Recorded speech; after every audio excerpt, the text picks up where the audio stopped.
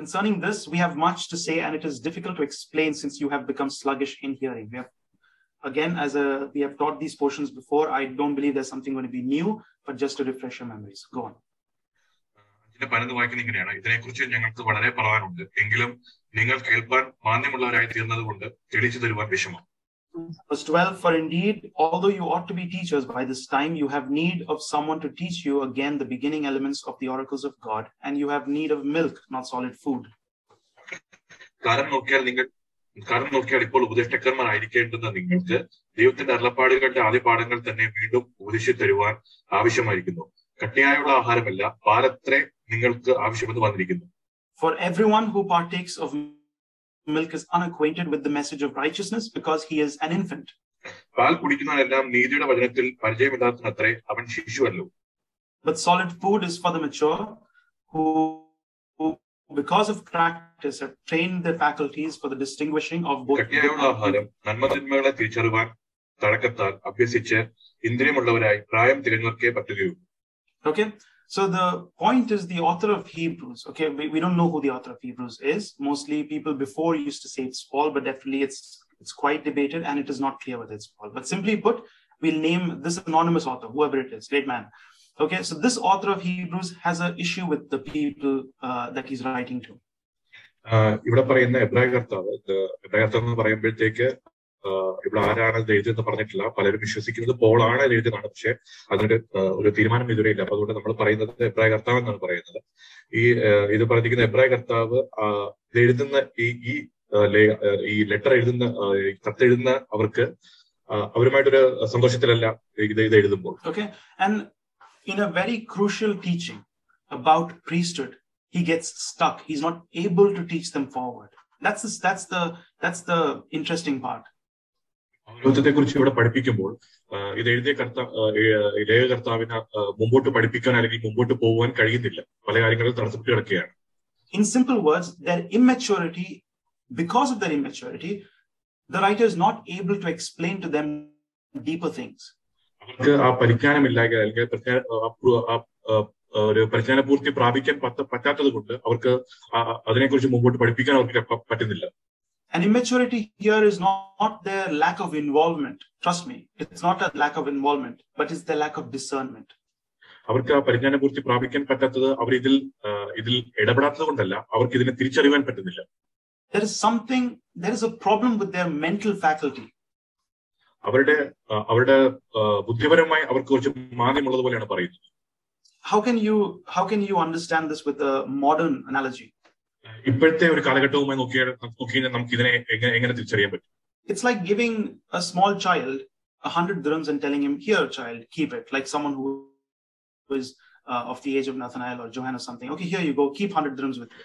ഇപ്പോൾ നമ്മുടെ കുട്ടികളായ നഥനായേൽ എടുത്തോ അല്ലെങ്കിൽ ജോഹാൻ എടുത്തോ അല്ലെങ്കിൽ അങ്ങനെയുള്ളവർക്ക് ഒരു 100 dirhams കൊടുത്തിട്ട് ഇത് വെക്കാൻ പറയുമ്പോൾ, the problem with them is not that they are not able to handle. They can handle that money. If you tell them don't do anything, keep it carefully, use it, they will handle it well. Their involvement with their money will be very clear because they're of an age that they can use it physically, but they're not of an age where they understand the concept of money. അവർക്ക് ആ പൈസ കൊടുക്കുമ്പോൾ അത് സൂക്ഷിക്കാൻ അറിയാം, അല്ലെങ്കിൽ അതിനെ കൈകാര്യം ചെയ്യാൻ അവർക്കറിയാം, പക്ഷെ അത് എന്തിന് കൈകാര്യം ചെയ്യണമെന്നുള്ളത് അവർക്കറിയത്തില്ല. So in the same way, if you ask the people of today's church, talk to me about priesthood, they will give you a 10-hour lecture on priesthood. They will give you a 10-hour lecture on different things, but they don't know what is the reason. They're not able to handle that priesthood, the message of priesthood in daily life. അതുപോലെ തന്നെ പൗരോഹിത്യത്തെ കുറിച്ച് പറയുമ്പോഴത്തേക്ക് അവർക്ക് ഒരു 10 മണിക്കൂറോ അല്ലെങ്കിൽ ഒരു ദിവസത്തെ കുറിച്ച് അതിനെക്കുറിച്ച് പഠിപ്പിക്കുവാൻ അവർക്ക് കഴിയും, അല്ലെങ്കിൽ അതിനെക്കുറിച്ച് പല കാര്യങ്ങൾ അവർക്ക് പറയാൻ കഴിയും. പക്ഷെ എന്താണ് പൗരോഹിത്യം അല്ലെങ്കിൽ എന്താണ് ഉദ്ദേശം എന്നുള്ളത് പറയാൻ അവർക്കറിയില്ല. Unless and until theology becomes practical, it is useless. ദൈവശാസ്ത്രം അതിലേക്ക് വരാതെ അത് ഉപകാരമായി അവർക്ക് വരുന്നില്ല.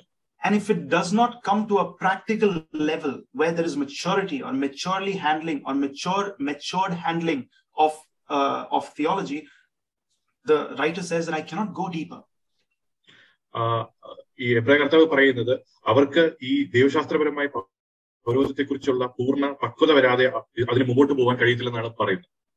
Do you see the issue here in what the writer of Hebrews is trying to angle at?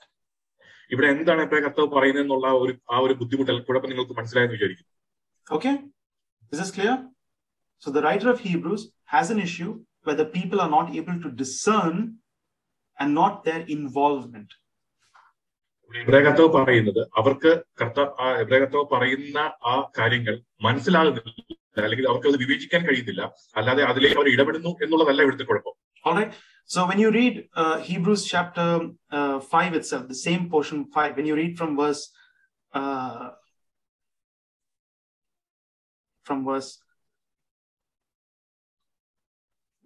10, he says, being designated by God a high priest according to the order of Melchizedek. 5:10 തന്നെ വായിക്കുമ്പോൾ നമ്മളിങ്ങനെ വായിക്കുന്നത്, മൽക്കീസദേക്കിന്റെ ക്രമപ്രകാരം മഹാപുരോഹിതൻ എന്നുള്ള നാമം ദൈവത്താൽ ലഭിച്ചിരിക്കുന്നു. Okay. Immediately after connecting Jesus Christ with the order, not Melchizedek, but with the order of Melchizedek, യേശുക്രിസ്തുവിനെ മൽക്കീസദേക്കിന്റെ ക്രമപ്രകാരം താരതമ്യപ്പെടുത്തിയ ശേഷം he says concerning this, verse 11, concerning this connection between Jesus Christ and Melchizedek and different other aspects of priesthood, we have much to say, and it is difficult to explain since you have become sluggish in hearing. അത് പറയുന്നത് മൽക്കീസദേക്കിന്റെ ക്രമപ്രകാരത്തെ കുറിച്ച് യേശുക്രിസ്തുവുമായി താരതമ്യപ്പെടുത്തിയ ശേഷം അടുത്ത വാക്യത്തിൽ പറയുന്നതാണ്, ഈ പറഞ്ഞതിനെ കുറിച്ച് പറവാൻ ഞങ്ങൾക്ക് വളരെയുണ്ട്, എങ്കിലും നിങ്ങൾക്ക് കേൾപ്പാൻ മാന്യമുള്ളവരായി തീർന്നത് കൊണ്ട് തെളിയിച്ചു തരുവാൻ വിഷമം.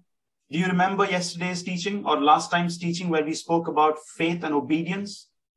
നമ്മൾ അവസാന ക്ലാസ്സിൽ പഠിച്ചതുപോലെ വിശ്വാസവും അല്ലെങ്കിൽ അതുമായി ബന്ധപ്പെട്ടുള്ള അനുസരണയെ കുറിച്ച് നിങ്ങൾക്ക് ഓർമ്മയുണ്ടെന്ന് വിശ്വസിക്കുന്നു.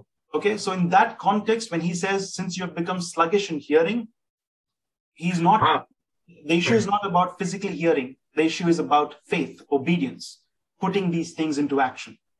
നമ്മൾ അവസാനത്തെ ക്ലാസ്സിൽ പഠിച്ചപ്പോൾ നിങ്ങൾ ഓർക്കുന്നുണ്ടെന്ന് വിശ്വസിക്കുന്നു, അവർക്ക് കേൾപ്പാൻ മാന്യം എന്ന് പറയുമ്പോൾ അവിടെ ഒരു കാര്യം പറയുമ്പോൾ കേൾക്കുന്നതിനെ കുറിച്ചല്ല, അവർ അത് വിശ്വാസവും അനുസരണവുമായി ബന്ധപ്പെട്ടാണ് അതിനെ കുറിച്ച് പറഞ്ഞത്. Okay, because for us, when you say hearing, it's all about just giving your ear to it. But that's not the point. For a Jewish person, when you say hearing, he immediately recognizes its actions. It's doing. It's not about just putting a ear there. നമ്മൾ കേൾക്കുക എന്ന് പറയുമ്പോൾ നമ്മളെ സംബന്ധിച്ച് ചെവി കുറിപ്പിച്ച് അതിനെ കേൾക്കുക എന്നുള്ള കാര്യത്തിലേക്ക് മാത്രം പോകും. പക്ഷെ ഒരു യഹൂദനെ സംബന്ധിച്ച് കേൾക്കുക അല്ലെങ്കിൽ കൽപ്പിക്കുക എന്ന് പറയുമ്പോൾ അതിന്റെ ആ ഒരു കേൾവി മാത്രമായിട്ടില്ല, അതിന്റെ പ്രവൃത്തിയും കൂടെ അതുമായിട്ട് ബന്ധപ്പെട്ട് വരും. Okay, simply put, if I would paraphrase this verse, what would I say? I would say, concerning this, we have much to say, and it is difficult to explain because you guys are not obedient. ഇതിനെ ഒന്ന് ചുരുക്കി പറഞ്ഞു കഴിഞ്ഞാൽ, എനിക്ക് പറയാൻ ഒത്തിരി കാര്യങ്ങളുണ്ട്, പക്ഷെ നിങ്ങൾക്ക് കേൾക്കാൻ പറ്റുന്നില്ല, കാരണം നിങ്ങൾ അനുസരണമില്ലാത്തവരാണ്. You see that?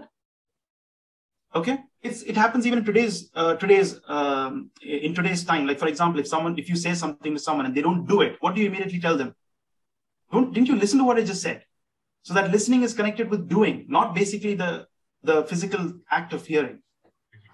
ഇന്നത്തെ കാലഘട്ടത്തിൽ എടുത്ത് നോക്കിയാൽ നമ്മൾ ഒരു കാര്യം പറയുമ്പോൾ അവർ ചെയ്യുന്നില്ലെങ്കിൽ നമ്മൾ ചോദിക്കുന്നുണ്ട്, ഞാൻ പറഞ്ഞിട്ട് നിങ്ങൾ ചെയ്യുന്നില്ലേ? അപ്പോൾ അവിടെ ഉദ്ദേശിക്കുന്നത് ഞങ്ങൾ പറയുന്നത് നിങ്ങൾ കേൾക്കുന്നില്ല എന്നുള്ളതല്ല, കേട്ടിട്ടും അത് ചെയ്യുന്നില്ല, പ്രവൃത്തിയിലേക്ക് വരുന്നില്ല. Okay, so this is exactly what the writer of Hebrews is trying to focus on. He's saying that you guys are not obedient because you're not doing the act in relationship and in love. ഇത് തന്നെയാണ് എബ്രായ കർത്താവ് ഇവിടെ പറയുന്നത്, നിങ്ങൾക്ക് കേൾപ്പാൻ മാന്യമാണ്, നിങ്ങൾ പറയുന്നത് കേൾക്കുന്നില്ല, നിങ്ങൾക്ക് സ്നേഹമില്ല. One minute. So moving on.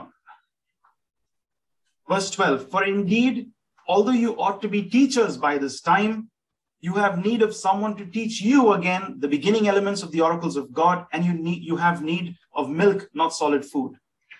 12ാമത്തെ വാക്യം വായിക്കുന്നതാണ്, കാലം നോക്കിയാൽ ഇപ്പോൾ ഉപദേഷ്ടക്കന്മാരായിരിക്കേണ്ടുന്ന നിങ്ങൾക്ക് ദൈവത്തിന്റെ അരുളപ്പാടുകളുടെ ആദ്യ പാഠങ്ങൾ തന്നെ വീണ്ടും ഉപദേശം തരുവാൻ ആവശ്യമായിരിക്കുന്നു. കട്ടിയായുള്ള ആഹാരമല്ല, പാലത്രേ നിങ്ങൾക്ക് ആവശ്യം വന്നിരിക്കുന്നു.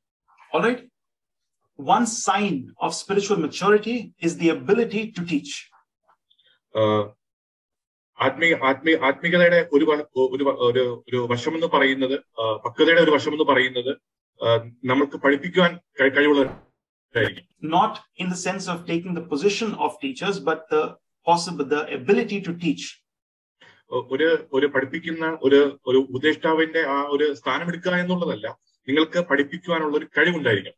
Okay, he's not talking about just preaching or just saying some few bunch of words or exhorting people how you have in today's setting, but he's talking about sitting with someone, explaining to them the things of God such that they are given the ability to obey.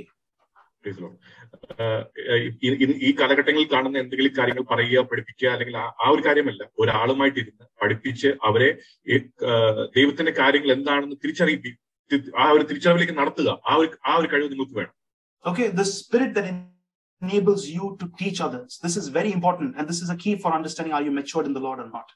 ആത്മാവാണ് മറ്റൊരാളെ പഠിപ്പിക്കാൻ അല്ലെങ്കിൽ ആ ഒരു കഴിവിലേക്ക്, പ്രാപ്തിയിലേക്ക് ആക്കുന്നത്. You understand?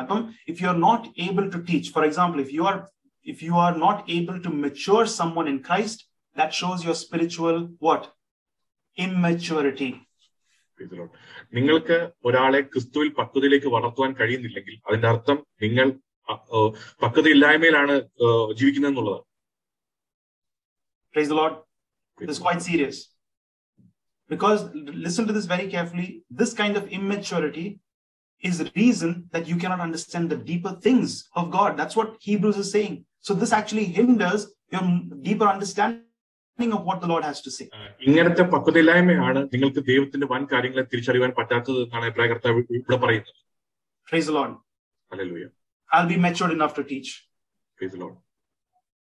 I will be matured enough to teach. ഞാൻ വളരെ പക്വതയോടാണ് നിങ്ങൾ ഓരോരുത്തരും പഠിപ്പിക്കുന്നത്. I'm telling you all to say it with me. I'll have the ability to teach others and mature them in Christ. നമ്മൾക്ക് ഓരോരുത്തർക്കും മറ്റുള്ളവരെ പഠിപ്പിക്കാനുള്ള പക്വതയുണ്ട്, ക്രിസ്തുവിനെ കുറിച്ച് പഠിപ്പിക്കാനുള്ള പക്വതയുണ്ടെന്ന് നമ്മൾ ഓരോരുത്തരും ചേർന്ന് പറയണം. I will reach the maturity in order to teach the people so that they can also reach the maturity. ഞാൻ ആ പക്വതയിലേക്ക്, ക്രിസ്തുവിനെ കുറിച്ചുള്ള പക്വതയിലേക്ക് പഠിപ്പിക്കാൻ ഞാൻ എത്തും. അതുകൊണ്ട് തന്നെ മറ്റുള്ളവരെയും ആ പക്വതയിലേക്ക് എത്തിക്കാം. Okay, you all should have a goal for where you are going spiritually. Then only can you reach there. Okay, every day coming and listening to the Bible is not enough. You should be able to teach. നിങ്ങൾക്ക് എല്ലാവർക്കും ഒരു ലക്ഷ്യസ്ഥാനം വേണം. നിങ്ങൾ എവിടെയാണ് അവസാനം എത്തുന്നത്, ആ ലക്ഷ്യസ്ഥാനം ഉണ്ടെങ്കിലേ നമുക്ക് ഓട്ടം തികയ്ക്കാൻ കഴിയത്തുള്ളൂ. ആ ഒരു പക്വതയിലേക്ക് എല്ലാവരും എത്തുകയും വേണം.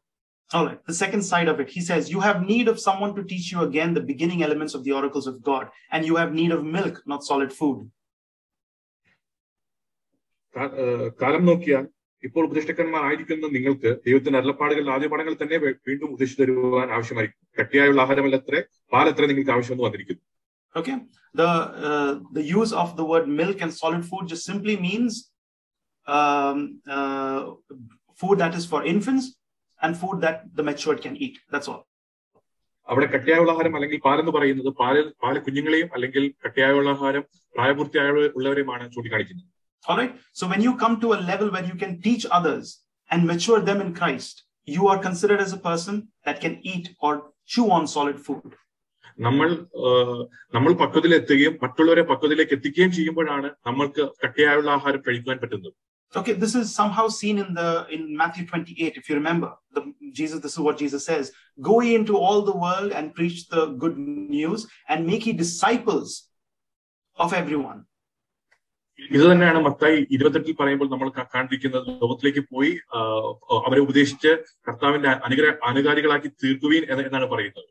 Okay, when you read Titus, Paul says that he tells to Timothy and in Titus, both these places, he tells them, if you are able to teach others these things, then you are doing what?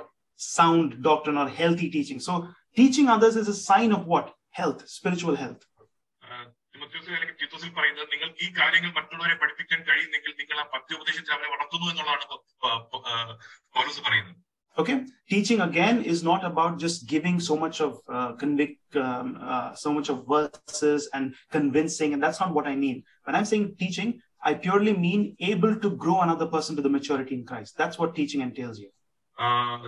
പഠിപ്പീര എന്ന് പറയുമ്പോൾ ഒരുപാട് വാക്കുകൾ അല്ലെങ്കിൽ വാക്യങ്ങൾ എടുത്ത് പറയുക അല്ലെങ്കിൽ അവരെ അത് ധരിപ്പിക്കുക എന്നുള്ള കാര്യത്തെക്കുറിച്ച് മാത്രമല്ല പഠിപ്പീരോട് ഉദ്ദേശിക്കുന്നത്. മറ്റുള്ളവരെ ക്രിസ്തു എന്ന പക്വതയിലേക്ക് വളർത്തുക എന്നുള്ളതാണ് അവിടെ പഠിപ്പീരോട് ഉദ്ദേശിക്കുന്നത്. Okay, ഈ ഒരു ലെവലിൽ നിങ്ങൾക്ക് എത്താൻ പറ്റിയില്ലെങ്കിൽ what does the writer of Hebrews say? He says you are not matured. ആ പക്വതയിലേക്ക് ഓരോരുത്തർക്കും എത്തുവാൻ പറ്റിയില്ലെങ്കിൽ എബ്രായ കർത്താവ് പറയുന്നത് നിങ്ങൾ ശിശുവാണത്രേ അല്ലെങ്കിൽ നിങ്ങൾക്ക് പാലത്രേ വേണ്ടതെന്നാണ് പറയുന്നത്. Okay, moving on.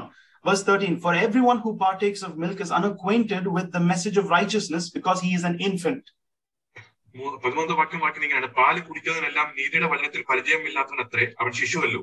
Okay, now here he gives you the contents of what this solid food or milk food is all about. ഇവിടെ എന്താണ് കട്ടിയായുള്ള ആഹാരം അല്ലെങ്കിൽ പാലിനെ കുറിച്ചുള്ള ഒരു കുറച്ചുകൂടെ ഒന്ന് വിശദീകരിച്ച് പറയുകയാണ്. Milk food is that kind of food that does not have the message of righteousness. പാലിന്റെ വചനം എന്ന് പറയുന്നത് അല്ലെങ്കിൽ പാൽവചനം എന്ന് പറയുന്നത് അവിടെ നീതിയുടെ വചനത്തെ കുറിച്ച് പറയുന്നില്ല. Okay, and solid food is the message that has the message of righteousness. അല്ലെങ്കിൽ കട്ടിയായുള്ള ആഹാരം എന്ന് പറയുമ്പോൾ അവിടെ നീതിയുടെ വചനത്തെ കുറിച്ച് പറയുന്നുണ്ട്, സംസാരിക്കുന്നുണ്ട്. What is the message of righteousness? എന്താണ് നീതിയുടെ വചനം എന്ന് പറയുന്നത്?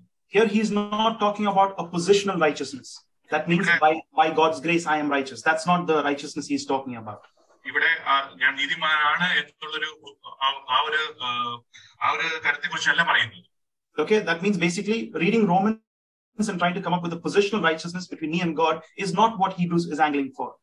ഇവിടെ നമ്മൾ എബ്രായർ വായിച്ചിട്ട് അവിടെ ഞാൻ നീതിമാനാണത്രേ എന്നുള്ള ആ ഒരു കാര്യം എടുത്തുകൊണ്ട് ഇവിടെ വന്നു കഴിഞ്ഞാൽ അതിവിടെ യോജിക്കത്തില്ല. Here he's talking about an experiential righteousness, a righteousness that works out, a righteousness that lives, a righteousness that is in action. ഇവിടെ നീതി എന്ന് പറയുമ്പോൾ ഒരു പദവിയെ കുറിച്ചല്ല പറയുന്നത്, ഇവിടെ ആ നീതി അനുഭവിക്കുക എന്നുള്ള കാര്യത്തെ കുറിച്ചാണ് പറയുന്നത്. No, നീതി വെളിപ്പെടുത്തുക. Those who are able to express the righteousness, live in the righteousness. നീതിയിൽ വസിക്കുക അല്ലെങ്കിൽ നീതിയെ വെളിപ്പെടുത്തുക. Okay, verse 14, moving on. But solid food is for the mature, who because of practice have trained their faculties for the distinguishing of both good and evil. This is quite important. നാലാമത്തെ വാക്യം എന്ന് പറയുന്നത് കട്ടിയായുള്ള ആഹാരം നന്മതിന്മകളെ തിരിച്ചറിയുവാൻ തഴക്കത്തിൽ അഭ്യസിച്ച് ഇന്ദ്രിയമുള്ളവരായി പ്രായം തികഞ്ഞവർക്കേ പറ്റുകയുള്ളൂ. Okay, so very clearly and very simply put, milk word does not have the message of righteousness. പാൽവചനത്തിന് നീതിയുടെ വചനം ഇല്ല. Follow me.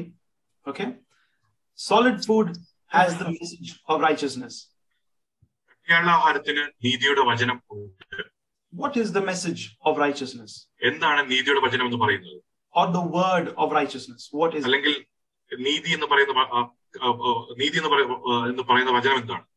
Okay, the message of righteousness or the word of righteousness means discernment. നീതിയുടെ വചനം അല്ലെങ്കിൽ നീതിയുടെ വചനം എന്ന് പറയുന്നത് അതിനെ തിരിച്ചറിയുക അല്ലെങ്കിൽ അതിനെ വിവേചിക്കുക എന്നുള്ള കാര്യമാണ്. It means discernment. അതിനെ വിവേചിക്കുക. Discerning what? എന്ത് വിവേചിക്കുക? Discerning good from evil. നന്മ തിന്മകളെ തിരിച്ചറിയാനുള്ള വിവേചനം. Not just discernment, but even trained in knowing good from evil. വിവേചനം മാത്രമല്ല, അതിൽ അഭ്യസനം പ്രാപിക്കുകയും വേണം. Is that clear? So the word of righteousness is the mature word, the solid food, which has two key ingredients. One, the person is trained and the person is discerning in good and evil. നീതിയുടെ വചനം അല്ലെങ്കിൽ കട്ടിയായുള്ള ആഹാരം എന്ന് പറയുമ്പോൾ നന്മതിന്മകളെ കുറിച്ച് തിരിച്ചറിയുവാനുള്ള ഒരു പ്രാപ്തിയും അതിൽ അഭ്യസിക്കാനുള്ള പ്രാപ്തിയും ആണ് അവിടെ ഉദ്ദേശിക്കുന്നത്. Why is this important to discern and to know and to be trained in good and evil? Why is good and evil connected here? എന്തുകൊണ്ടാണ് നന്മതിന്മകളെ കുറിച്ച് ഇവിടെ അതിനെ തിരിച്ചറിയണം അല്ലെങ്കിൽ അതിൽ അഭ്യസനം പ്രാപിക്കണം എന്ന് പറയുന്നത്? Okay, it's connected. Good and evil is connected because from verse 1, let's read. Okay, I want you to follow me here. It's a little bit up and down, but follow me. Verse 1, for every high priest taken from among men is appointed on behalf of people in the things relating to God in order that he can offer both gifts and sacrifices on behalf of sins. നന്മതിന്മകളെ കുറിച്ച് തിരിച്ചറിയുക എന്ന് പറയുന്നത് ബന്ധപ്പെട്ടിരിക്കുന്നത് എബ്രായർ ലേഖനം 5:1 മുതൽ വായിക്കുന്ന കാണാൻ പറ്റുന്നുണ്ട്. 5:1 വായിക്കുന്നത് ഇങ്ങനെയാണ്: മനുഷ്യരുടെ ഇടയിൽ നിന്ന് എടുക്കുന്ന ഏത് മഹാപുരോഹിതനും പാപങ്ങൾക്കായി വഴിപാടും യാഗവും അർപ്പിപ്പാൻ ദൈവകാര്യത്തിൽ മനുഷ്യർക്ക് വേണ്ടി നിയമിക്കപ്പെടുന്നു. What is the beauty or the duty of the high priest? എന്താണ് മഹാപുരോഹിതന്റെ ദൗത്യം എന്ന് പറയുന്നത്? Praise the Lord. The duty of the high priest is not to wear the beautiful garments and be like, hey, look, I have so nice beautiful garments. Can you take a picture with me, one selfie, please? That's not the role of the high priest. മഹാപുരോഹിതന്റെ കർത്തവ്യം എന്ന് പറയുന്നത് നല്ലൊരു ഉടുപ്പിട്ട് selfie ഒരു photo എടുക്കുന്ന കാര്യത്തെ കുറിച്ചല്ല കർത്തവ്യം എന്ന് പറയുന്നത്. The duty of the high priest is not to say that, you know what, I'm the most important member here. All of you just stand around and just watch me for 5 minutes. That's not the duty of the high priest. മഹാപുരോഹിതന്റെ കർത്തവ്യം എന്ന് പറയുന്നത് ഞാൻ ഒരു നടുവിൽ പോയി നിന്ന് എല്ലാവരും എന്നെ ശ്രദ്ധിക്കണം, എന്റെ ചുറ്റും നടക്കണം, അല്ലെങ്കിൽ എന്നെ ശ്രദ്ധിക്കണം എന്നുള്ള കാര്യമല്ല പറയുന്നത്. understanding the duty of the high priest helps you understanding why the writer of Hebrews says you have to discern between good and evil. മഹാപുരോഹിതന്റെ കർത്തവ്യം എന്തെന്നുള്ളത് നമ്മൾ തിരിച്ചറിയുമ്പോൾ എബ്രായ കർത്താവ് പറയുന്ന നന്മ തിന്മകളെ കുറിച്ചുള്ള തിരിച്ചറിവ് നമുക്ക് മനസ്സിലാവും. But to understand the duty of the high priest, you have to understand the people that the high priest is trying to do this duty for. മഹാപുരോഹിതന്റെ കർത്തവ്യം എന്താണെന്ന് നിങ്ങൾ തിരിച്ചറിയണമെങ്കിൽ മഹാപുരോഹിതൻ ആരുമായി ഏത് ആളുകളുമായി ബന്ധപ്പെട്ട് നിൽക്കുന്നു എന്നുള്ള കാര്യങ്ങൾ നമ്മൾ മനസ്സിലാക്കണം. Who is the high priest doing all this duty for? Let's watch and let's read. ഈ മഹാപുരോഹിതൻ ഏത് ആളുകളുമായി ബന്ധപ്പെട്ട് നിന്നാണ് ഈ കാര്യങ്ങളെല്ലാം ചെയ്യുന്നത്? You have to go a few verses above. Okay, so chapter 4 verse 14 to 16 is where we're reading. This is what we read. Therefore, because we have a great high priest who has gone through the heavens, Jesus, the Son of God, let us hold fast our confession. എബ്രായർ 4:14 മുതൽ വായിക്കുമ്പോൾ ആകയാൽ ദൈവപുത്രനായ യേശു ആകാശത്തിൽ കൂടി കടന്നുപോയ ശ്രേഷ്ഠ മഹാപുരോഹിതനായി നമുക്ക് ഉള്ളതുകൊണ്ട് നാം നമ്മുടെ സ്വീകാരം മുറുകെ പിടിച്ചുകൊള്ളുക. Verse 15, for we do not have a high priest who is not able to sympathize with our weaknesses, but who has been tempted at all things in the same way, here's the key phrase, without sin. 15ാമത്തെ വാക്യം വായിക്കുന്നത് ഇങ്ങനെയാണ്, നമുക്കുള്ള മഹാപുരോഹിതൻ നമ്മുടെ ബലഹീനതകളിൽ സഹതാപം കാണിപ്പാൻ കഴിയാത്തവനല്ല, പാപമൊഴികെ സർവ്വത്തിലും നമുക്ക് തുല്യമായി പരീക്ഷിക്കപ്പെട്ടവൻ അത്രേ നമുക്കുള്ളത്. Because this man, this great high priest, brought an answer for sin. ഈ മഹാപുരോഹിതൻ, ഈ വലിയ മഹാപുരോഹിതൻ പാപത്തിന് വേണ്ടിയുള്ള മറുപടി നമുക്ക് നൽകി. Because of that, verse 16, therefore let us approach with confidence to the throne of grace in order that we may receive mercy and find grace to help in the time of need. അതുകൊണ്ട് കരുണ ലഭിക്കാനും തക്ക സമയത്ത് സഹായത്തിനുള്ള കൃപ പ്രാപിക്കാനുമായി നാം ധൈര്യത്തോടെ കൃപാസനത്തിന് അടുത്ത് ചെല്ലുക. Why did the most or the great high priest do this duty for you? എന്തിനാണ് ഈ മഹാപുരോഹിതൻ അവന്റെ കർത്തവ്യം നമുക്ക് വേണ്ടി ചെയ്യുന്നത്? So that you can walk in a life of righteousness, against sin, without sin, free of sin. അതുകൊണ്ട് നമ്മൾക്ക് നീതിയുടെ ജീവനിൽ നമുക്ക് നടക്കാം, പാപമില്ലാതെ. You understand what I'm telling you? A righteous life, a life that dominates sin, dominates weaknesses.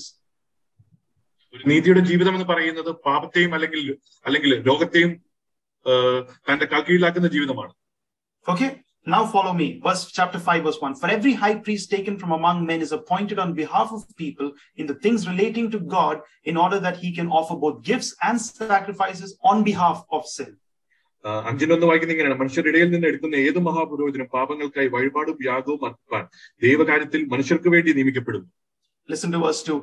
Being able, the high priest is able to deal gently with those who are ignorant and led astray, since he himself also is surrounded by weaknesses. രണ്ടാമത്തെ വാക്യം ഇങ്ങനെയാണ്, താനും ബലഹീനത പൂർണ്ണവനാകയാൽ അറിവില്ലാത്തവരോടും വഴിതെറ്റിപ്പോകുന്നവരോടും സഹതാപം കാണിപ്പാൻ കഴിയുന്നവനും. You see the nature of the high priest. നിങ്ങൾക്ക് അവിടെ verse 3, and because of it he is obligated to offer sacrifices for sin for himself also as well as for the people. മൂന്നാമത്തെ വാക്യം ഇങ്ങനെയാണ്, ബലഹീനത നിമിത്തം ജനത്തിനു വേണ്ടി എന്ന പോലെ തനിക്കും വേണ്ടി പാപയാഗം അർപ്പിക്കേണ്ടവനുമാകും. Okay, and someone does not take for himself the honor but is called by God, just as Aaron also was. ഇങ്ങനെയാണ്, എന്നാൽ അഹരോനെ പോലെ ദൈവം വിളിക്കുന്നവനല്ലാതെ ആരും ആ സ്ഥാനം സ്വതവേ എടുക്കുന്നില്ല. That means God's appointment of priesthood. That's what it means. അവിടെ ദൈവം നിയോഗിക്കണം പുരോഹിതനെ. Okay, thus also Christ did not glorify himself to become high priest, but the one who said to him, you are my son, today have I begotten you. അവളും ക്രിസ്തു മഹാപുരോഹിതനാകുവാനുള്ള മഹത്വം സ്വതവേ എടുത്തിട്ടില്ല. നീ എന്റെ പുത്രൻ, ഇന്ന് ഞാൻ നിന്നെ ജനിപ്പിച്ചിരിക്കുന്നു എന്ന് അവനോട് അരുളി ചെയ്തവൻ അവന് കൊടുത്തത് അത്രേ. Just as also in another place he says, you are a priest forever according to the order of Melchizedek. അങ്ങനെ മറ്റൊരിടത്തും നീ മൽക്കിസദേക്കിന്റെ ക്രമപ്രകാരം എന്നേക്കും ഒരു പുരോഹിതൻ എന്ന് പറയുന്നു. Who in the days of his flesh offered up both prayers and supplications with loud crying and tears to the one who was able to save him from death, and he was heard as a result of his reverence. ക്രിസ്തുവും തന്റെ ഐഹിക ജീവിതകാലത്ത് തന്നെ മരണത്തിൽ നിന്ന് രക്ഷിപ്പാൻ കഴിയുന്നവരോട് ഉറച്ച നിലവിളിയോടും കണ്ണീരോടും കൂടി അപേക്ഷയും അഭയാചനയും കഴിക്കുകയും ഭയഭക്തി നിമിത്തം ഉത്തരം ലഭിക്കുകയും ചെയ്തു. Although he was a son, again he learned obedience from what he suffered. Obedience, key term. പുത്രനെങ്കിലും താൻ അനുഭവിച്ച കഷ്ടങ്ങളാണ് അനുസരണം പഠിച്ചു തികഞ്ഞവനായി. Okay, in this manner, verse 9, and being perfected, he became the source of eternal salvation to all those, key term, obey him. ഇതുപോലെ തന്നെ അനുസരണം പഠിച്ച് തികഞ്ഞവനായി തന്നെ അനുസരിക്കുന്ന ഏവർക്കും നിത്യരക്ഷയുടെ കാരണഭൂതനായി തീർന്നു. Verse 10 now. Being designated by God a high priest according to the order of Melchizedek. മൽക്കീസേദെക്കിന് ക്രമപ്രകാരം മഹാപുരോഹിതൻ എന്നുള്ള നാമം ദൈവത്താൽ ലഭിച്ചിരിക്കുന്നു. And concerning this kind of appointing of a high priest who is able to save his people from their sins and make them perfect and righteous and come before the throne of God, we have much things to say, but you guys are immature. ഇതിനെക്കുറിച്ച് ഞങ്ങൾക്ക് വളരെ പറയാനുണ്ടെങ്കിലും നിങ്ങൾ കേൾപ്പാൻ മാന്യമുള്ളവരായി തീർന്നത് കൊണ്ട് തെളിച്ചു തരുവാൻ വിഷമം. But who are the matured people? ആരാണ് ഇവിടെ പക്വതയുള്ള മനുഷ്യർ എന്ന് പറയുന്നത്? Matured people are those who understand the role and duty of the great high priest. പക്വതയുള്ളവർ എന്ന് പറയുന്നത് മഹാപുരോഹിതന്റെ കർത്തവ്യം എന്താണ് അല്ലെങ്കിൽ ചെയ്യുന്ന കാര്യങ്ങൾ എന്താണ് എന്ന് മനസ്സിലാവുന്നത്. And they themselves understand that the reason the high priest has come and given himself is so that we will be obedient, we can walk in righteousness, we can walk above guilt, above sin, and so on and so forth. We can be perfected in our conscience before him. എന്തുകൊണ്ടാണ് മഹാപുരോഹിതൻ ഈ കാര്യങ്ങളെല്ലാം പറയുന്നത് അല്ലെങ്കിൽ ചെയ്യുന്നത് തങ്ങൾക്ക് വേണ്ടി ചെയ്യുന്നതെന്ന് പറയുമ്പോൾ അവർക്ക് മനസ്സിലാണ് ഈ നന്മ തിന്മകളെ കുറിച്ച് തിരിച്ചറിയുക അല്ലെങ്കിൽ ആ പാപത്തിന് മേൽ വാഴുക അങ്ങനെയുള്ള കാര്യങ്ങളുമായിട്ട് ബന്ധപ്പെട്ട് അല്ലെങ്കിൽ അനുസരണത്തിൽ നടക്കുക അങ്ങനെയുള്ള കാര്യങ്ങളുമായി ബന്ധപ്പെട്ടാണ് പറയുന്നത്. So who are the mature? ആരാണ് പക്വതയുള്ളവർ? This is what the writer says. But solid food, verse 14, but solid food is for the mature, who because of practice, daily training, every single day, have their faculties trained for distinguishing of good and evil.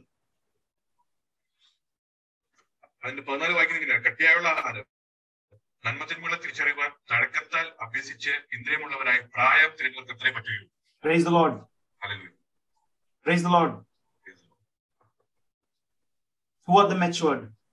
ആരാണ് പ്രായം തികഞ്ഞവർ?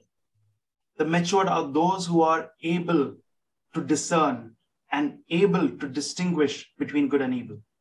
പ്രായം തികഞ്ഞവർ എന്ന് പറയുന്നത് നന്മ തിന്മകളെ തിരിച്ചറിയുന്നവരും അതിൽ നടക്കുന്നവരുമായിരിക്കും.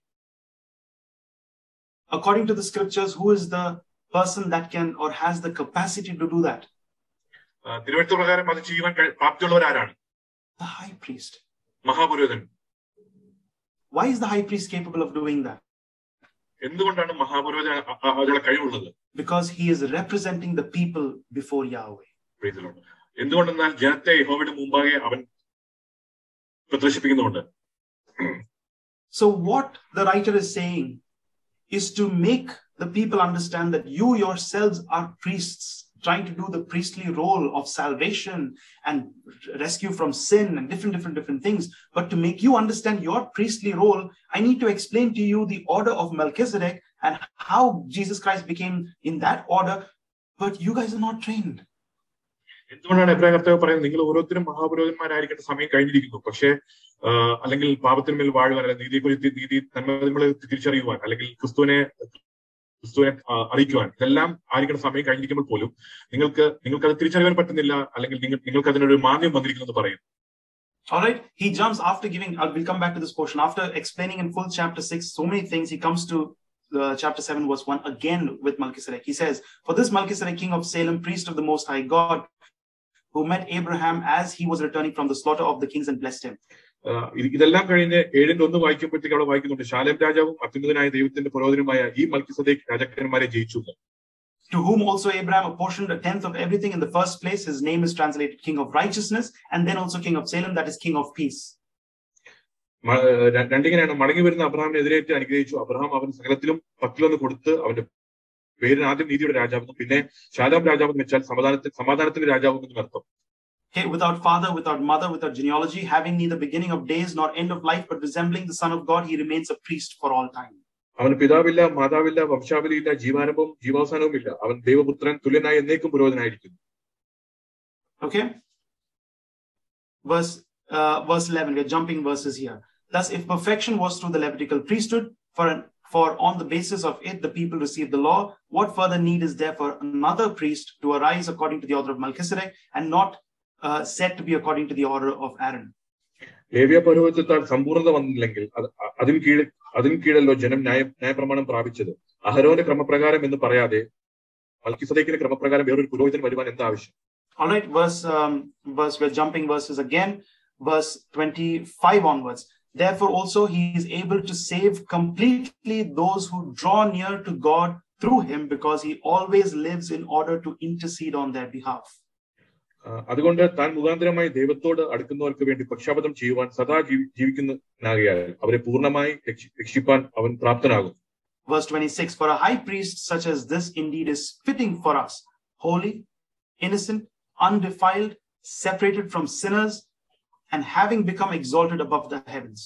ഇങ്ങനെയുള്ള മഹാപുരോഹിതനല്ലോ നമുക്ക് വേണ്ടിയത്, Pavithran, നിർദോഷൻ, Nirmalan, പാപികളോട് വേറിട്ടവൻ, സ്വർഗ്ഗത്തേക്കാൾ ഉന്നതനായി തീർന്നവൻ. Verse 27, who does not need every day, like the former high priests, to offer up sacrifices for his own sins and then for the sins of the people, because he did this once for all when he offered up himself. ആ മരോധന്മാരെ പോലെ ആദ്യം സ്വന്തം പാപങ്ങൾക്കായും പിന്നെ ജനത്തിന്റെ പാപങ്ങൾക്കായും ദിനംപ്രതി യാഗം കഴിപ്പാൻ ആവശ്യമില്ലാത്തവൻ തന്നെ അത് അവൻ തന്നെത്താൻ അർപ്പിച്ചുകൊണ്ട് ഒരിക്കലായിട്ട് ചെയ്തുവല്ലോ. Verse 28, for the law appoints men as high priests who have weaknesses, but the statement of the oath after the law appoints a son who is made perfect forever. ന്യായപ്രമാണം ബലഹീന മനുഷ്യരെ മഹാപുരോഹിതന്മാരാക്കുന്നു, ന്യായപ്രമാണത്തിന് പിമ്പുള്ള ആണയുടെ വചനമോ എന്നേക്കും തികഞ്ഞവനായി തീർന്ന പുത്രനെ പുരോഹിതനാക്കും. And on and on and on it goes along with the high priest's role. Praise the Lord. Praise the Lord. Hallelujah.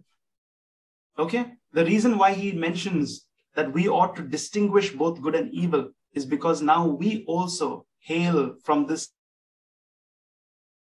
same order of Melchizedek that Jesus Christ has come from. We are part of that same the high or the role of the priest.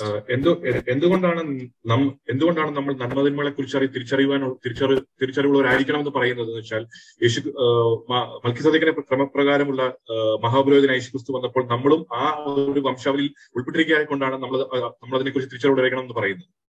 Okay, if you read in Genesis chapter 3, again, what did God say regarding the garden? He says that there were two trees, one the tree of life and the other one the tree of the knowledge of good and evil.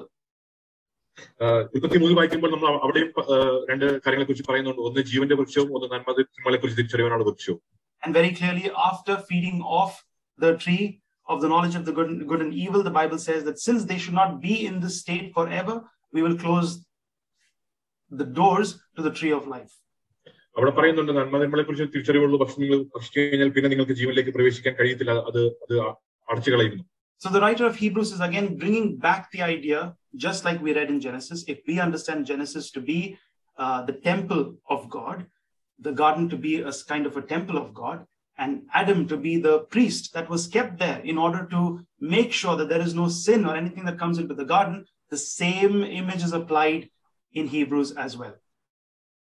കർത്താവ് ഉൽപ്പത്തിയിൽ പറഞ്ഞിരിക്കുന്ന അതേ കാര്യം തന്നെയാണ് ഇവിടെയും ഉദ്ദേശിക്കുന്നത്. അവിടെ തോട്ടത്തെ ആദാമിനെ അവിടുത്തെ മഹാപുരോഹിതനായി അതിലേക്ക് പാപങ്ങളൊന്നും കടക്കാതെ അതിനെ കാക്കുവാൻ വേണ്ടി ഉദ്ദേശിച്ചിരിക്കുന്ന പോലെ തന്നെ എബ്രായർ 5 വരുമ്പോഴും അതേ കാര്യം തന്നെയാണ് ഇവിടെയും പറഞ്ഞിരിക്കുന്നത്.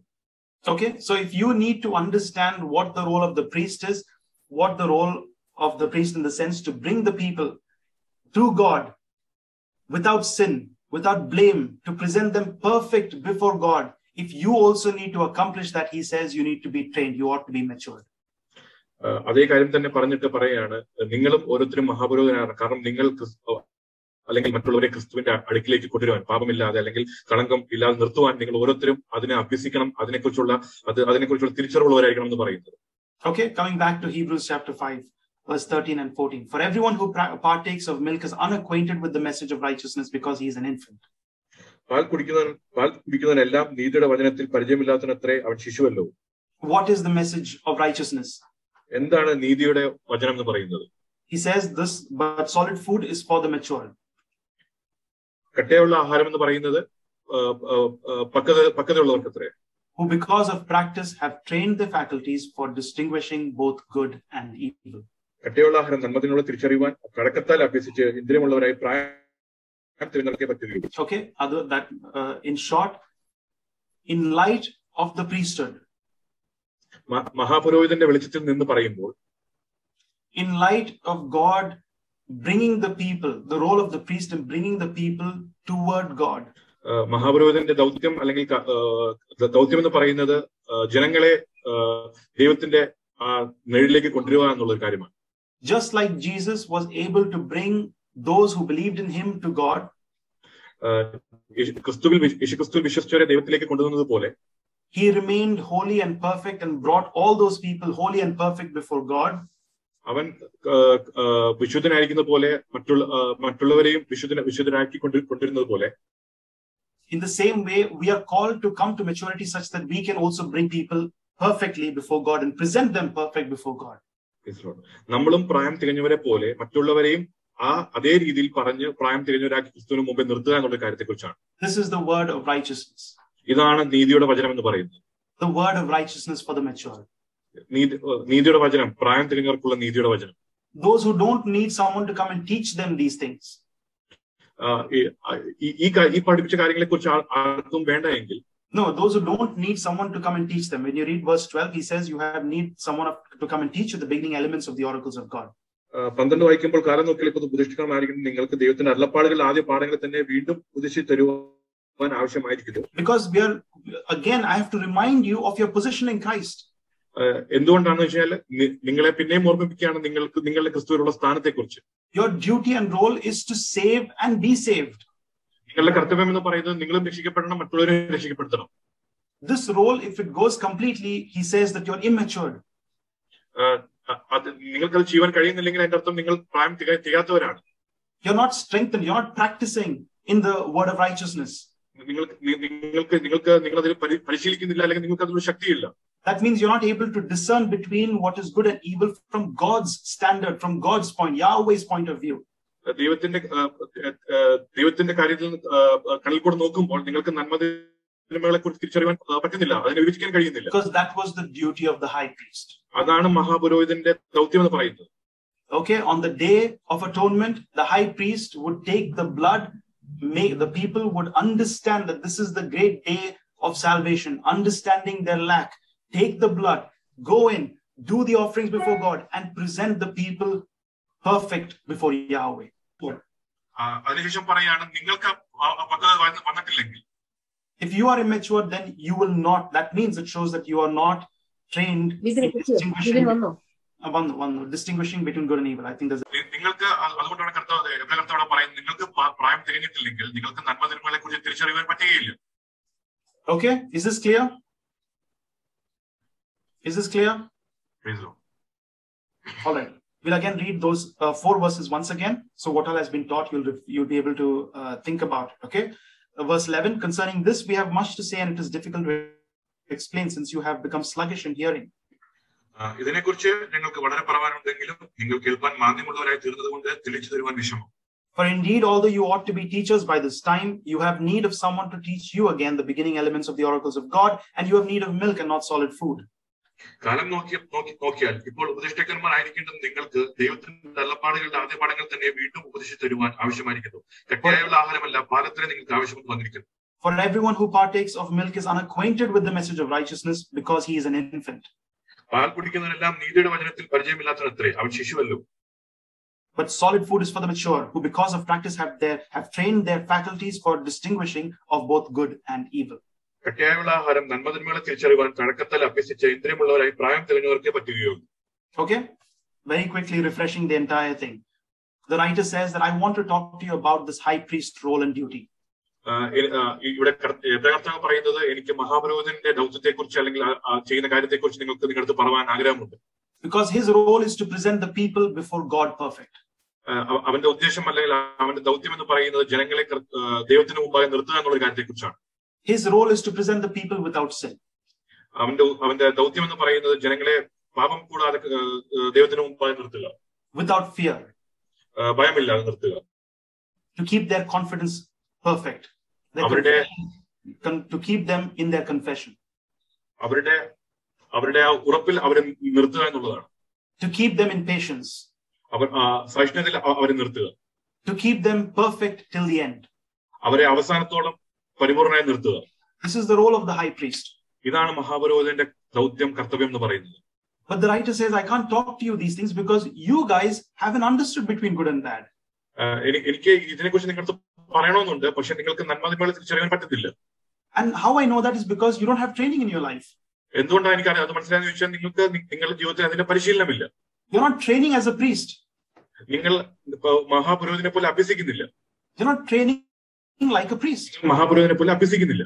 Just like Jesus came after the order of Melchizedek, you guys are supposed to follow the order of Christ, but you are not. യേശുക്രിസ്തു മഹാപുരോഹിതനെ മൽക്കീസേദെക്കിന്റെ ക്രമപ്രകാരം വന്നതുപോലെ നിങ്ങൾ ക്രിസ്തുവിന്റെ ക്രമപ്രകാരം മുമ്പോട്ട് പോകുന്ന ആൾക്കാരാണ്. You ought to bring many sons into glory, just like Christ brought many sons into glory. ക്രിസ്തു അനേക പുത്രന്മാരെ തേജസ്സിലേക്ക് കൊണ്ടുവന്നതുപോലെ നിങ്ങളും അനേകരെ തേജസ്സിലേക്ക് കൊണ്ടുവരേണ്ടതാണ്. And this is not right and wrong from your perspective. This is a right and wrong from the perspective of the high priest. ഇത് എഴുതുന്നത് നിങ്ങളുടെ കാഴ്ചപ്പാടിൽ നിന്നുകൊണ്ടല്ല, ഇത് മഹാപുരോഹിതന്റെ കാഴ്ചപ്പാടിൽ കൊണ്ടാണ് എഴുതുന്നത്. This is written from the perspective of a person who ought to represent mankind before the holy God. Praise the Lord. ഇത് എഴുതുന്നത് മഹാപുരോഹിതന്റെ കാഴ്ചപ്പാടിൽ നിന്നുകൊണ്ടാണ്, അല്ലെങ്കിൽ ജനങ്ങളെ ദൈവത്തിന്റെ വിശുദ്ധനായ ദൈവത്തിന്റെ മുമ്പാകെ നിർത്തുന്ന കാഴ്ചപ്പാടിലാണ് എഴുതുന്നത്. You ought to be teachers. നിങ്ങൾ ഓരോരുത്തരും ഉപദേഷ്ടകന്മാരാണ് സമയം കഴിഞ്ഞിരിക്കുന്നു. You ought to be people who have the ability to teach and mature people such that they are presented without fault. നിങ്ങൾ ഓരോരുത്തരും പക്വതയുള്ള ആളുകളായി മറ്റുള്ള ജനങ്ങളെ നിർത്തേണ്ട ഉപദേഷ്ടകന്മാരാണ് സമയം കഴിഞ്ഞിരിക്കുന്നു. But I am feeding you milk. ഞാൻ പക്ഷെ നിങ്ങൾക്ക് പാലാണ് തന്നുകൊണ്ടിരിക്കുന്നത്. The basic oracles of God again. ദൈവത്തിന്റെ അരുളപ്പാടുകളെ അറിയിക്കുന്ന ആൾ. Did you understand this? Appo maturity varan ningal endu cheyanam? Today onwards, practice the role of the high priest. Think from the perspective of the high priest.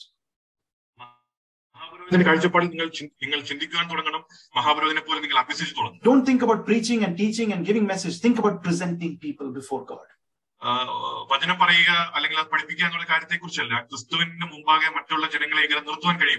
People who are accountable for others. Will they be, Lord, if they stand before judgment, can they stand?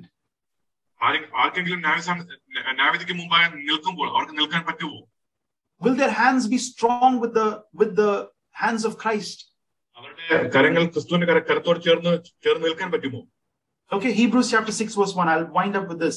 Therefore, leaving behind the elementary message about Christ, let us move on to maturity. Do you feel that again? Move on to maturity. അതുകൊണ്ട് നിർജ്ജീവ പ്രവൃത്തികളെ കുറിച്ചുള്ള മാനസാന്തരം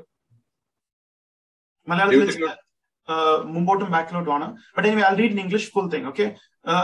After you finish all this distinction between good and evil, he says in chapter 6 verse 1, therefore leaving behind the elementary message about Christ, let us move on to maturity, not laying again the foundation of repentance from dead works and faith in God, teaching about baptisms and laying on of hands, resurrection of the dead and eternal judgment, and this we will do if God permits. അതുകൊണ്ട് നിർജ്ജീവ പ്രവൃത്തികളെ കുറിച്ചുള്ള മാനസാന്തരം, ദൈവത്തിലുള്ള വിശ്വാസം, സ്ഥാനങ്ങളെ കുറിച്ചുള്ള ഉപദേശം, കൈവെപ്പ്, മരിച്ചവരുടെ പുനരുദ്ധാനം, നിത്യശിക്ഷാപതി എന്നിങ്ങനെയുള്ള അടിസ്ഥാനം പിന്നെയും ഇടാതെ നാം ക്രിസ്തുവിനെ കുറിച്ചുള്ള ആദ്യവചനം വിട്ട് പരിജ്ഞാന പൂർത്തി പ്രാപിക്കാൻ ശ്രമിക്കുക. ഓക്കെ, ഇതിന്റെ അർത്ഥം വെറുതെ വന്ന് സഭയിൽ ഇരിക്കുന്നവരെ കുറിച്ചാണ് ഇവിടെ എഴുതിയിരിക്കുന്നത്. വെറുതെ വന്ന് എല്ലാ ആഴ്ചയും വന്ന് കേൾക്കുന്നവരെ കുറിച്ചാണ് എഴുതിയിരിക്കുന്നത്. നിങ്ങളെ ഇനി മാനസാന്തരത്തിലേക്ക് കൊണ്ടുവരാൻ പറ്റത്തില്ലെന്ന്. വെളിച്ചം ലഭിച്ചിട്ട് ഇതുപോലെ ഇരിക്കുന്നു. It's a serious issue. Serious issue. Training illa, yuddham illa, practice illa, mahapurohitinte role ennu kerkarilla. You don't even know what it means because you're sluggish in hearing. But even if we are speaking in this way, dear friends, we are convinced of better things concerning you and belonging to salvation. Maturity means it's a priesthood role for salvation. Verse 9.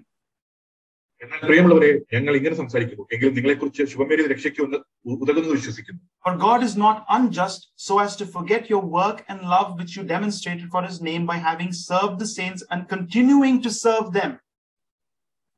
ദൈവം നിങ്ങളുടെ പ്രവൃത്തിയും വിശുദ്ധന്മാരെ ശുശ്രൂഷിക്കുന്നതിനാലും തന്റെ നാമത്തോട് കാണിച്ച സ്നേഹവും മറന്നുകളവാൻ തക്കവണ്ണം അനീതിയുള്ളവനല്ല. Okay, verse 11, and we desire each one of you to demonstrate the same diligence. That means continuation is what is being spoken of. Same diligence for the full assurance of your hope until the end. അവസാനം വരെ. എന്നാൽ നിങ്ങൾ ഓരോരുത്തരും പ്രത്യാശയുടെ പൂർണ്ണ നിശ്ചയം പ്രാപിപ്പാൻ അവസാനത്തോളം ഒരുപോലെ ഉത്സാഹം കാണിക്കണമെന്ന് ഞങ്ങൾ ആഗ്രഹിക്കുന്നു. Verse 12, in order that you may not be sluggish, but imitators of those who inherit the promises through faith and patience. അങ്ങനെ നിങ്ങൾ മന്ദതയുള്ളവരാകാതെ വിശ്വാസത്താലും ദീർഘക്ഷമയാലും വാഗ്ദത്തങ്ങളെ അവകാശമാക്കുന്നവരുടെ അനുകാരികളായി തീരും. Praise the Lord. Hallelujah. Hebrews chapter 6 verse 18. In order that through two unchanging things in which it is impossible for God to lie, we have taken refuge, we who have taken refuge may have powerful encouragement to hold fast to the hope set before us. അങ്ങനെ നമ്മുടെ മുമ്പിൽ വെച്ചിട്ടുള്ള പ്രത്യാശ പിടിച്ചോളാൻ ക്ഷണത്തിനായി ഓടി വന്ന നാം മാറിപ്പോകാതെ ദൈവത്തിന് പോഷക കുറവാൻ കഴിയാത്തതുമായ രണ്ട് കാര്യങ്ങളാൽ ശക്തിയുള്ള പ്രബോധനം ഇടവരുന്നു. Which we have like an anchor of the soul, both firm and steadfast, and entering into the inside of the curtain. ആ പ്രത്യാശ നമുക്ക് ആത്മാവിന്റെ ഒരു നങ്കൂരം തന്നെ, അത് നിശ്ചയവും സ്ഥിരവും തിരിശിലേക്ക് ഒത്തതും കടക്കുന്നതുമാകുന്നു. Where Jesus, the forerunner for us, entered because he became a high priest forever according to the order of Melchizedek. അവിടെ യേശു മൽക്കിസദേക്കിന്റെ ക്രമപ്രകാരം എന്നേക്കും മഹാപുരോഹിതനായി മുൻകൂട്ടി നമുക്ക് വേണ്ടി പ്രവേശിച്ചിരിക്കുന്നു. Because he is the forerunner, he ran before us, got the position. Now you do the same role of the priest to bring many there. This is the mature teaching of the word of God. Praise the Lord.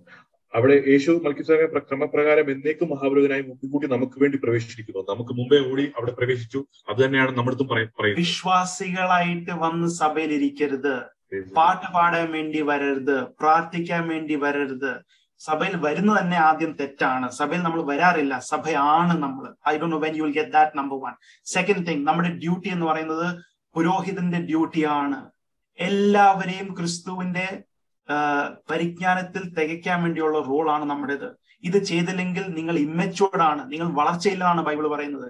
ഇങ്ങനെ ഇമ്മച്യൂരിറ്റിയിൽ നിൽക്കുന്ന പുരോഹിതന്റെ duty ചെയ്യാൻ പറ്റാത്ത നിങ്ങൾ, എന്തുവാ Bible പറയുന്നത്? നിങ്ങളെ മാനസാന്തരത്തിലേക്ക് കൊണ്ടുവരാൻ ബുദ്ധിമുട്ടാണ്. You understand? Have your senses exercised to know between good and evil. എന്തുവാണ് പുരോഹിതന്റെ റോൾ? പുരോഹിതൻ എന്താണ്? നന്മയും തിന്മയും ഉള്ള തിരിച്ചറിവ് വേണ്ടുന്നത്.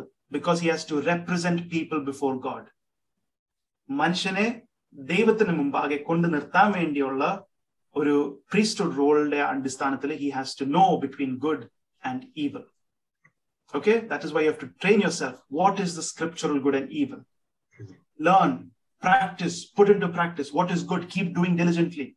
What is not good, stop from doing, so that you can bring many sons into glory. The gospel is expressed in your teaching, not in your listening. Okay? I hope I have given you a well-founded, rounded information about these things. It's not an easy topic. Okay? ഈ ഒരു മെസ്സേജും ഇതിന്റെ കാര്യങ്ങൾ മനസ്സിലാക്കാത്തവര് എബ്രായർ 6 വായിച്ചാൽ മതി. നിങ്ങൾ ആ റോളിലാണ്. You're fulfilling it. Okay? നിങ്ങളെ കൊണ്ടുവരാൻ ബുദ്ധിമുട്ടാണ്. പറ്റത്തില്ല. Is it clear? Thank you, Mane. Thank you. Praise the Lord. Praise the Lord. I hope I have given you a well-rounded information. Learn about Melchizedek. Read about Jesus Christ, how he came in the order, and what was his priesthood. Because Hebrews chapter 5, Hebrews chapter 7, all this in detail explains the priesthood. And it's nestled in this Hebrews chapter 5 portion where he says, listen, you ought to be teachers, and you ought to be growing up to mature.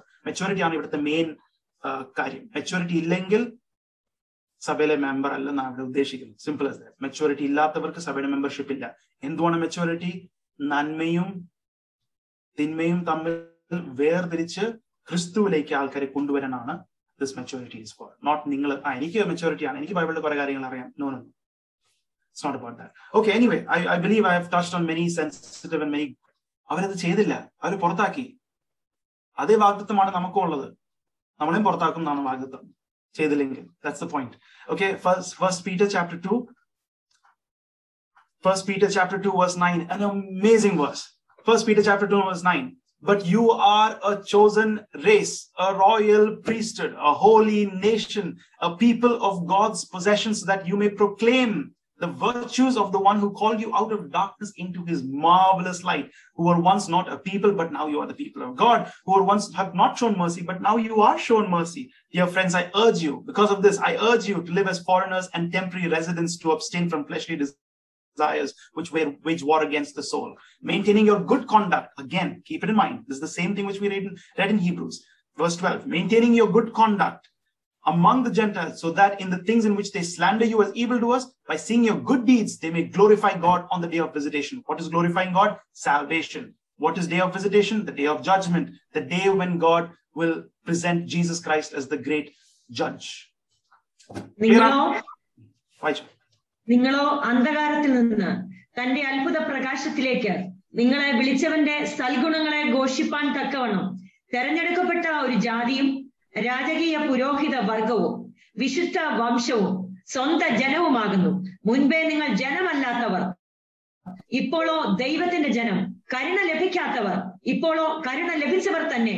പ്രിയമുള്ളവരെ, പ്രവാസികളും പരദേശികളുമായ നിങ്ങളെ ആത്മാവിനോട് പോരാടുന്ന ജഡമോഹങ്ങളെ വിട്ടകന്ന് ജാതികൾ നിങ്ങളെ ദുഷ്പ്രവർത്തിക്കാർ എന്ന് ദുഷിക്കും തോറും നിങ്ങളുടെ നല്ല പ്രവർത്തികളെ കണ്ടറിഞ്ഞിട്ട് സന്ദർശന ദിവസത്തിൽ ദൈവത്തെ മഹത്വപ്പെടുത്തേണ്ടതിന് അവരുടെ ഇടയിൽ നിങ്ങളുടെ നടപ്പ് നന്നായിരിക്കണമെന്ന് ഞാൻ പ്രബോധിപ്പിക്കുന്നു. Revelation chapter 1 verse 6, and made us a kingdom, priests to God and Father. To him be the glory and the power forever and ever. Amen. നമ്മെ സ്നേഹിക്കുന്നവനും നമ്മുടെ പാപം പോക്കി നമ്മെ തന്റെ രക്തത്താൽ വിടുവിച്ച് തന്റെ പിതാവായ ദൈവത്തിന് നമ്മെ രാജ്യവും പുരോഹിതന്മാരും ആക്കി തീർത്തവനുമായവന് എന്നേക്കും മഹത്വവും ബലവും. ആമേൻ. പുരോഹിതന്റെ റോള് നിങ്ങൾ ഇന്നു മുതൽ ചെയ്യണമെങ്കിൽ നിങ്ങൾ എന്ത് വേണം? പ്രാർത്ഥിച്ചിട്ട് കാര്യമില്ല. കർത്താവെ, പൗരോഹിത്യത്തിന്റെ ഡ്യൂട്ടി എനിക്ക് ചെയ്യണം എന്ന് പറഞ്ഞ് രാവിലെ മുതൽ പ്രാർത്ഥിച്ചിട്ട് കാര്യമില്ല. എന്ത് ചെയ്യണം? അഭ്യസിക്കണം. നന്മയും തിന്മയും തമ്മിൽ വേർതിരിക്കണം. എന്നിട്ട് ക്രിസ്തുവിന്റെ നന്മ എന്താണെന്നുമുള്ള കാര്യം മനസ്സിലാക്കി ആൾക്കാരെ അതിൽ കൊണ്ടുവന്ന് മെച്ചുവേർഡ് ആക്കാൻ തക്ക പ്രാപ്തിയുള്ള ആൾക്കാരായിട്ട് നിങ്ങൾ വരണം. Then only will the Bible say that you are matured in Christ. It's about maturity. Okay? നമുക്ക് എങ്ങനെ അറിയാം ഒരാള് ക്രിസ്തുവിൽ മെച്ചുവേർഡ് ആണോ ഇല്ലയോ എന്ന്? പാട്ട് പാടുന്ന കാര്യത്തിലല്ല, വചനം വായിക്കുന്ന കാര്യത്തിലല്ല എന്ന് വന്നു.